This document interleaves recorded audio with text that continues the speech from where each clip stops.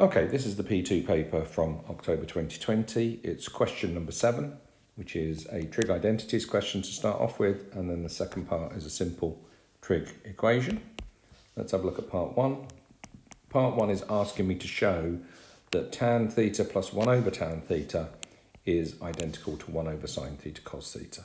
So what we normally need to do with these questions is to work out, am I going to start with the left-hand side and try and make it equal to the right-hand side, or am I going to do vice versa and start with this side and try and make it equal to that side? Well, looking at this particular one, we can make a start on it. We know that tan theta is equal to sine theta over cos theta. That's one of the two identities we know. So in other words, tan theta plus 1 over tan theta, let's call it left-hand side. I'm going to start with the left-hand side and make it equal to the right-hand side. The left-hand side becomes sine theta over cos theta, because that's tan theta, plus 1 over tan theta. Now you could write 1 over sine over cos, but actually I would expect most of you to understand straight away that if we're doing 1 over a fraction, you can just turn the fraction upside down. So that's my first step for my left-hand side, is to do that. And it's fallen perfectly. What I always want to do with these trig identities is to get to a situation where I'm adding fractions. We do sine times sine, cos times cos, and sine times cos here in order to multiply out that fraction. So if I'm going to do that, sine times sine is sine squared, cos times cos is cos squared, all over cos theta sine theta. And then we also know our second identity is that sine squared plus cos squared is equal to 1, isn't it? So in that case, we get 1 over cos theta sine theta, which is the same as the right-hand side. So I've taken the left-hand side and I've shown that it's equal to the right-hand side. Proof done. Perfect. Okay, that's part 1. Part 2 then, we have the trig equation, and the trig equation says 3 cos squared 2x plus 10 is equal to 1. What I do need to do is to focus on the fact that if that's 2x plus 10, I'm going to need to change the set of values that my answer is going to be working out between. So I do that first of all. I would start off with 0 is less than or equal to x is less than or equal to 90.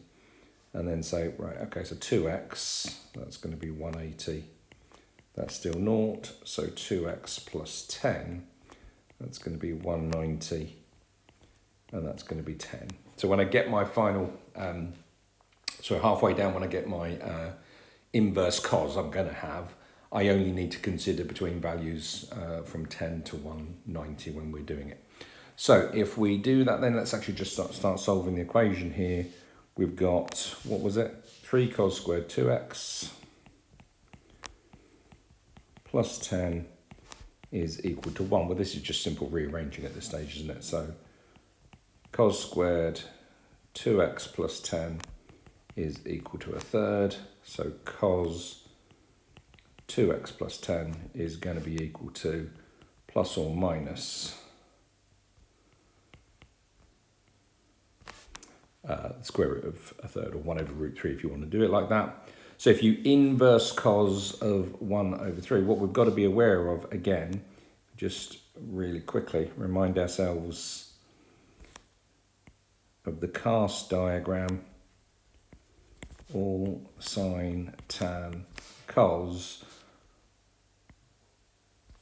If I've got my values being between 10 and 190, when I do inverse cos of 2x plus 10, I'm going to get that 2x plus 10 works out to be 54.74 degrees, and then 126.26 degrees. This is 54.74. This one here will be 126.26, and then there are no other values which are going to fit within that range there. So if that's true, we're going to get 2x plus 10 is equal to those, which means that 2x would be 44.74 or 116.26. Sorry, it's 25. Apologies there. That's just me not reading off my calculator properly. That should be a 5 there, and that should be a 5 there.